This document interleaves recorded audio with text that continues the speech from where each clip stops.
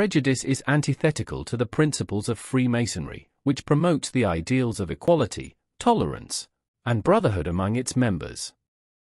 In the Masonic context, prejudice is viewed as a negative force that hinders the unity and harmony within the fraternity.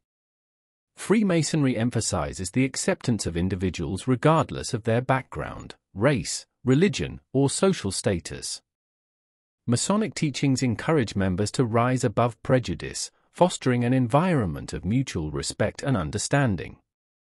The rituals and symbols within Freemasonry convey the universal principles of brotherly love, relief, and truth, reinforcing the idea that all Masons are equal and deserving of respect.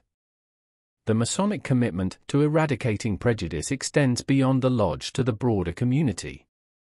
Freemasons are encouraged to be champions of tolerance and inclusivity, working towards a world where individuals are judged based on their character and actions rather than superficial differences. In summary, prejudice is incompatible with the core tenets of Freemasonry, and Masons are called upon to actively combat such biases, promoting a spirit of unity and equality both within the fraternity and in society at large.